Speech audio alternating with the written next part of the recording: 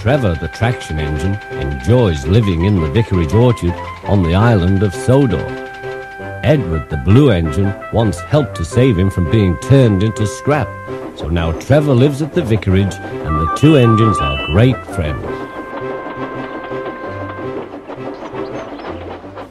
Edward comes to see Trevor every day. Sometimes Trevor is sad because he doesn't have enough work to do. "I do like to keep busy all the time," Trevor sighed one day, "and I do like company, especially children's company." "Cheer up," smiled Edward. "The Fat Controller has work for you at his new harbour. I am to take you to meet Thomas today." "Oh," exclaimed Trevor happily, "a harbour, the seaside. Children, that will be lovely."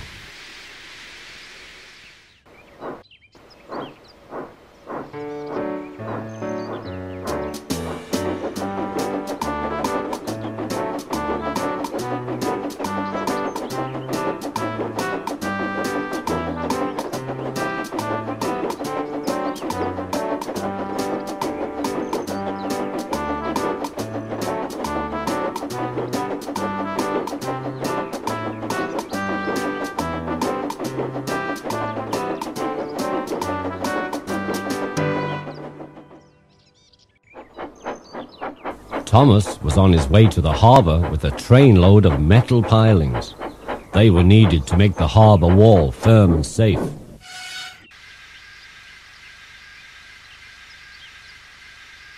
"Hello, Thomas," said Edward. "This is Trevor, a friend of mine.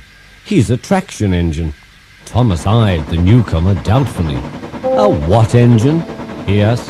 "A traction engine," explained Trevor. "I run on roads instead of rails. Can you take me to the harbour, please? The Fat Controller has a job for me." "Yes, of course," replied Thomas, but he was still puzzled.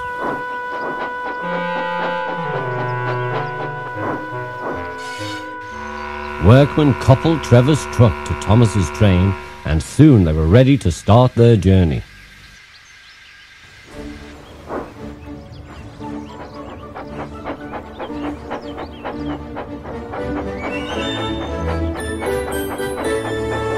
"I'm glad the Fat Controller needs me," called Trevor. "I don't have enough to do sometimes, you know. Although I can work anywhere, in orchards, on farms, in scrapyards, even at harbours." "But you don't run on rails," puffed Thomas. "I'm a traction engine. I don't need rails to be useful," replied Trevor. "You wait and see."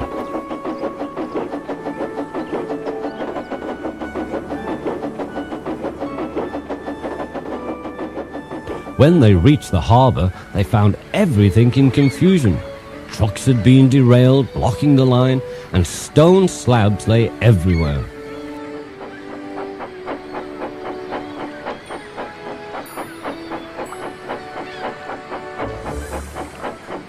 "We must get these pilings through," said Thomas's driver.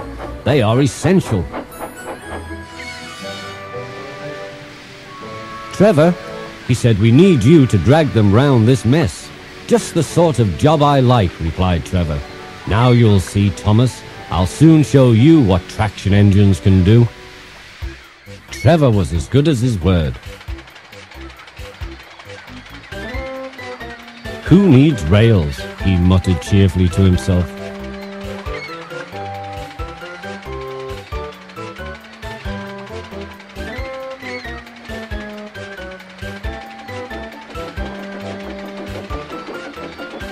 Later, Thomas brought his two coaches, Annie and Clarabelle, to visit Trevor. Thomas was most impressed. "Now I understand how useful a traction engine can be," he said. Thomas's coaches were full of children, and Trevor gave them rides along the harbour. Of all the jobs he did at the harbour that day, he liked this best of all. "He's very kind," said Annie. "He reminds me of Thomas," added Clarabelle. Everyone was sorry when it was time for Trevor to go. Thomas pulled him to the junction. A small tear came into Trevor's eye. Thomas pretended not to see, and whistle gaily to make Trevor happy. "I'll come and see you if I can," Thomas promised. "The vicar will look after you, and there's plenty of work for you now at the orchard, but we may need you again at the harbour someday." "That would be wonderful," said Trevor happily.